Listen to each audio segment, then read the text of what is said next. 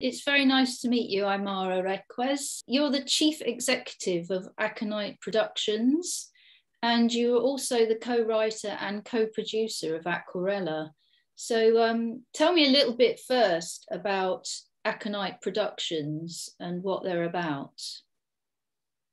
Great, that's Aconite. Thank you so much, Yvonne, for organizing this and for your vision on this program, because I think it's essential and very important to show the program that you actually curated. And also I'm honored that you added Aquarela as part of it. So thank you, that's great. So Aconite is a company that I started 10 years ago. My vision was to focus on international creative documentaries. I believe the creative documentary is possibly the most challenging and difficult art form that exists. Is you are to capture the present moment and to follow a story in real time. I know many directors, incredibly creative, who actually start in documentary and turn into fiction because it's a unique art and you really have to know how to connect with the present moment, with the present time, and how to capture that the best way you can and follow stories, usually for a long time, in order for them to work. Then it's not an easy task. You need the talent and you need the time and you need the finances to do it properly. So a point where everybody is going like fast, fast, fast, you know, let's produce information, you know, let's use from, you know, short videos, communicate fast, communicate quickly, produce. I guess I felt that I wanted to go into the opposite direction, to expand into what we have lost.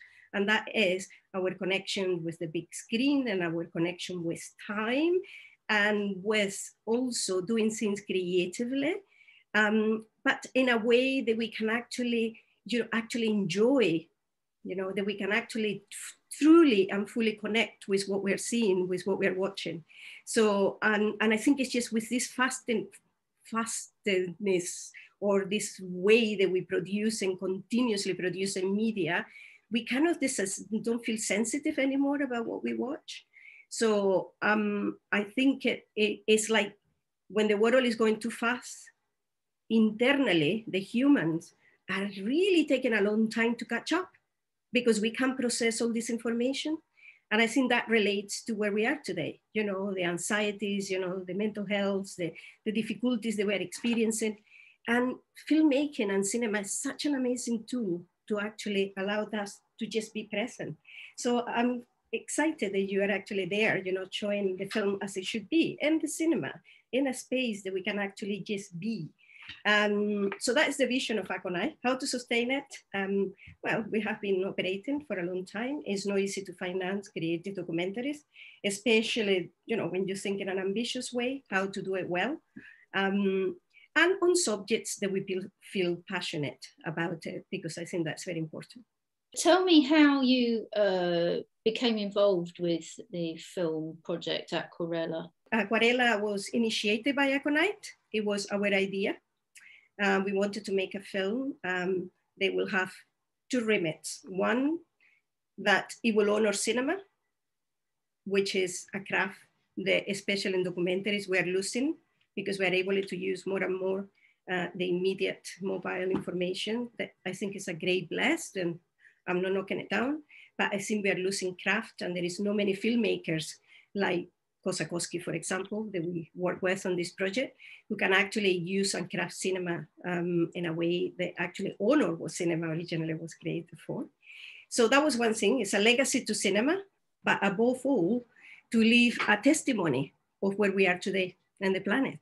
I think, you know, as you watch Aquarela and you pay attention, then you'll see, you know, the following the journey of water and allowing water to talk through the screen, through the amazing sound that was created.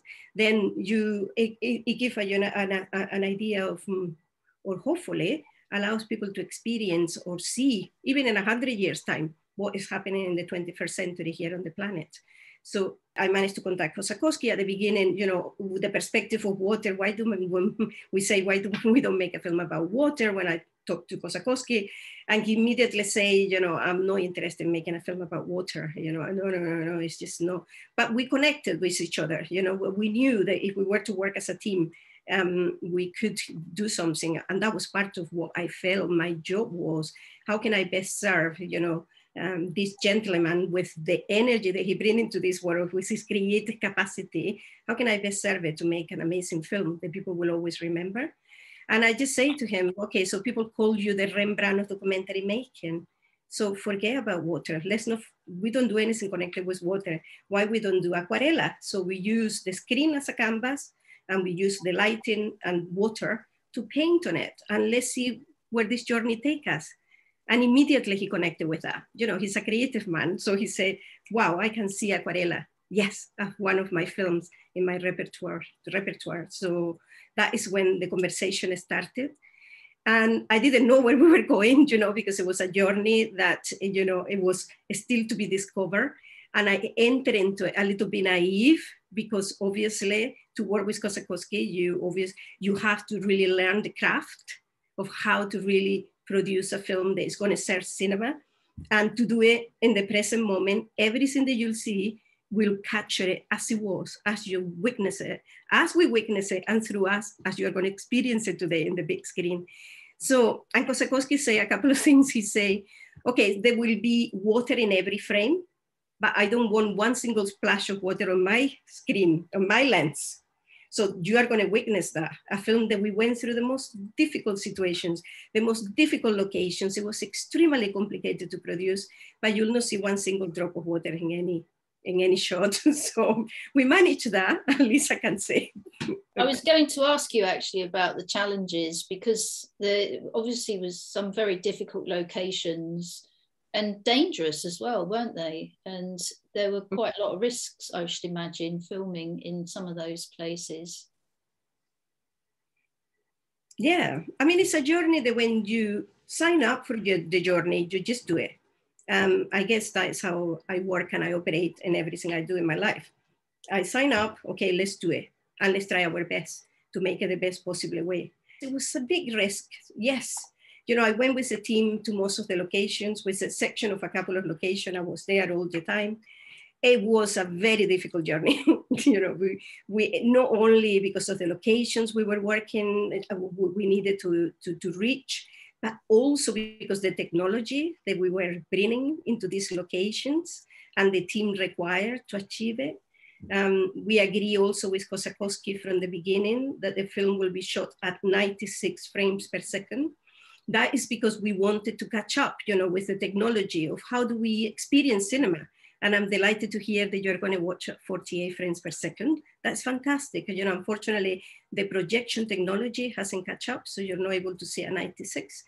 But I totally tune in with Kossakovsky. You know, he say, you know, we need to be 96 because that is where cinema is going, you know. And we didn't have the budget of Christopher Nolan, for example, you know, to make his big film. But we try what we can with the resources that we have to make it in a way that then it will also make history in a way within cinema, because I think it's the first documentary shot at high frame rate. And you're not going to watch a 96, but that is what, you know, we're aiming for, you know, in the way, you know, cinema is being experienced. Shooting at high frame rate change the way we actually see things. And that's really, specifically in this project, was very important because it's water and it's fast and it's changing continuously. So the more information that every frame and every second has, the more you see. And when you hear it, not only at high frame rate, but in a Dolby Atmos theater, it's just extraordinary. I love it. We had an extraordinary sound designer who was with us from beginning to end. He not only recorded the sound, but he also mixed it and was with us to the end. It's like every time I listen to Aquarela, I go like, wow. Well, I was going to mention it's not just the visuals, it's the actual immersive sound. And it's, I also wondered the use of Apocalypse, the music as well, how that was incorporated in the soundtrack. How did that come about? Was that your choice? Was it Kossakovsky's choice? Wow. I mean, the music was such a difficult part of the project to handle, because we try, and Kossakovsky listened to, I can tell you, possibly over 200 composers. None of them will fit Aquarela. And Viktor would say, look at it. Music can destroy it. The sound can destroy it. You know, something that looks amazing, suddenly it could look totally banal. Classical music was not working. Any music, you know, I have the most amazing composers. Seriously, I'm not boasting. I talk to extraordinary people. Every time I would talk to them, I was going like, yes, yes, yes. Can imagine who is coming on board. And I will be so excited. Listen to the music, even the musicians themselves. The composer will say, no, it's not working, it's not working. So, but Viktor from the beginning said, the scene at the end is the only one he could not live without music. And it's the one that you see, I'm not going to give it away, but it's the last, the last scene. It's a very beautiful moment, because it's like kind of bring everything back. Look at this amazing water where we live. That's basically what it is about. And the piece that he had from the beginning was from Apocalyptica. And he said, this work, we need to find this, we need to find this. And we couldn't find it. We were looking especially in the UK for an artist who could do it, but we tried different ways and it didn't work. And then we say, why are we looking for so long? You know, let's try Apocalyptica then. Suddenly, we have this amazing guy, you know, Eka, who I totally adore these days, because he really, you know, sitting down with Kossakovsky for just 2 weeks, the two of them just work it out. You know, it has to be heavy metal. It has to be Apocalyptica, because it is heavy metal, it is hardcore. The film itself was telling us, and we were not paying attention, but it just solved itself out. It's like when you are working in a project like that, that is not necessarily guided by the rules that your mind and your brain is telling you, but what it needs to be. And this is a hard one for us humans to contemplate and to understand, because we are so used to what the mind is saying. But when you're working with artists, you know, you have to put that aside. It's not necessarily what it makes sense, it's what the project demands, what the project's telling you. And in this occasion, specifically, what water is saying, because this is a film that it gives water an opportunity just to be, to talk. And it talks, when it talks, it roars. And when it roars, then yes, Apocalyptica was the right artist to have on board. And that's how it worked. But it was not an easy process, I must say. There's no voiceover. It's very experiential. And, you know, how do you think it will help the audience gain an insight into how they perceive the environment and even climate change? Experiential, I think you say the right word. This is not a film that you're going into thinking, oh, that's, you know, with your cognitive side, trying to understand. Just allow it be an experience, what the film is, and tune in and submerge into it as it is, and see what that's for you. Because everybody who is sitting for 2 hours in a space, you know, just to experience a big screen, you know, you need to tune in and allow yourself, you know, to take it in. But in terms of what you want people to take on, I mean, I don't know, because we all obviously, every individual have their own personal reasons why, you know, they come and see a film like this. You know, I cannot comment on the individual experiences, but overall, I think it's so important that we see where we are today. You know, the main thing for me in terms of this project, when I see it today, is like, can we humans see where we are?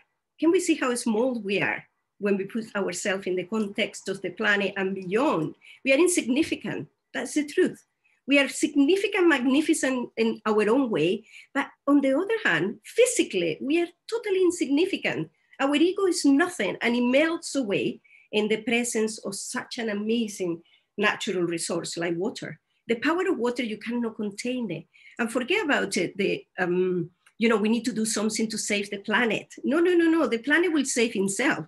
The planet knows how to keep himself in one piece. The one who needs to be saved is the human species. This is about us. This is about thinking of where are we today in the 21st century. What are we doing?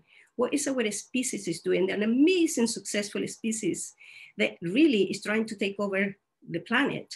But the planet in any second can just get rid of us. We are like the virus. The water can wipe us away. No one ever even remember, possibly. That's the truth, because the planet has to keep himself in one piece. And we become like the virus. We have become the planet's virus, and that is what happens, you know. We may be washed away. So I'm sorry, it's no bad news, but it's really to put us in the perspective of, you know, who we are as a species and how egotistic we have become to be so unconnected and unplugged with what's around us. And the consequences are devastating, because that's what we have. We will witness it in a film like Aquarela. So I hope you enjoy it. Thank you very much, AIMARA.